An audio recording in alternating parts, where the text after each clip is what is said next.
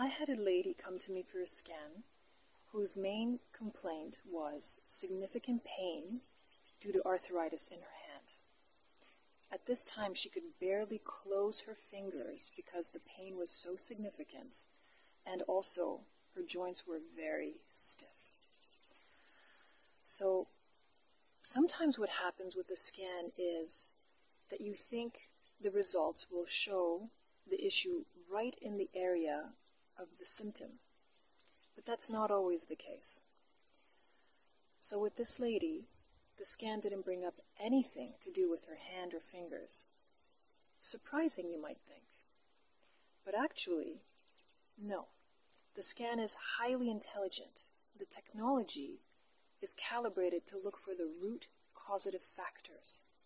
And sometimes the root causative factors happen to be in the same or similar area as the symptom you're experiencing somewhere in your body.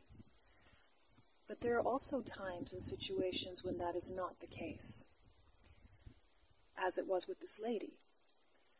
What I found was that she had specific parasites in her liver and digestive system, as well as her pancreas. This caused quite an imbalance. It also added to the digestive troubles that she was experiencing. There were other challenges as well, but these were some of the main concerns that came up in the course of the scan.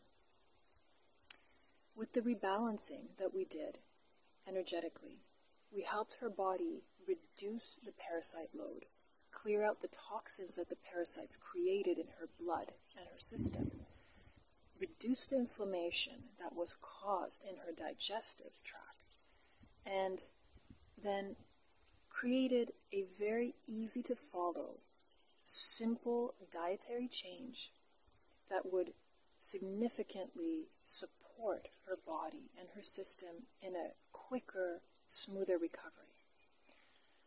Within a few weeks, she could move her fingers quite well. And after a few more recharging sessions, she called me up and said, "My hand is great. Not only do I not feel pain, I can bend all of my fingers again." And it was that easy. It was that easy. She was willing to make a change to her diet. She was also willing to see the psychological components that additionally impacted. So, when you have some sort of pain in your body, that pain is your friend telling you something is not right. Listen to it. What is that pain trying to tell you? Maybe you need to change your eating. Maybe you need to create stronger boundaries. Maybe you need to stop being a people pleaser. Maybe you need to learn to advocate for yourself and love yourself more. These are all factors in pain, and of course there are many other areas that will affect your body and your mind and your spirit. When I do a scan with someone, based on their symptoms and what I find, there's always a direct correlation to their emotional state and well-being. And it's an important part of the conversation that I have with clients. They go hand in hand. I myself had arthritis when I was about 14 years old, and it was so severe I could almost not use that part of my body anymore. And it was quite an intense time. I learned many coping skills, but the best skill that I learned after about 5 or 6 years of this experience was, I'm enough.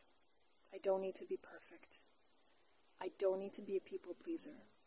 I can and should advocate for my needs and do what is right for me, that feels aligned with my core values. And it's okay to say yes to what I want. It's okay to say no to what I don't want. And these are hard lessons to learn for most of us. But it's really worthwhile. So when your body is giving you a clear signal like pain, ask yourself, what is it trying to tell you?